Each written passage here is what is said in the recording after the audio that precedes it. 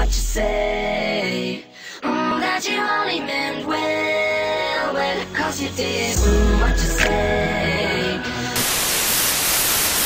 Okay, kids, it looks like we only have time for one more speech today, so let's have Eric. Thank you, Mrs. Garrison.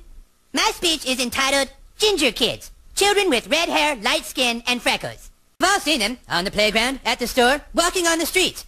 They creep us out and make us feel sick to our stomachs. I'm talking, of course, about ginger kids.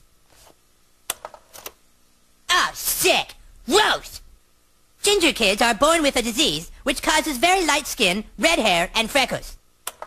Ah, nasty! Yuck! What? This disease is called gingivitis. Kids who have gingivitis cannot be cured. Because their skin is so light, ginger kids must avoid the sun. Oh. That's not true, fat ass. I have red hair, and I don't have to avoid the sun. I was getting to that if you'll let me. Some people have red hair, but not light skin and freckles. These people are called daywalkers.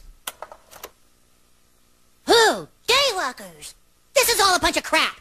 Mrs. Garrison, I'm really having a difficult time with all these interruptions. People aren't creeped out by gingers.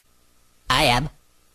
Kyle, if you want to debate Eric, you can do so with your paper tomorrow. Fine, I will. Fine. In the meantime, shut your goddamn daywalker mouth. In conclusion, I will leave you with this. If you think that the ginger problem is not a serious one, think again.